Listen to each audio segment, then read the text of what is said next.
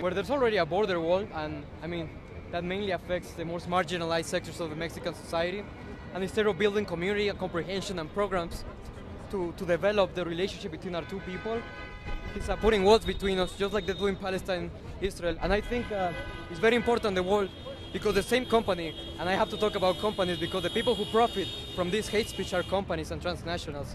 So G4S runs our security, our separation wall between Mexico and the US and Palestine, Israel.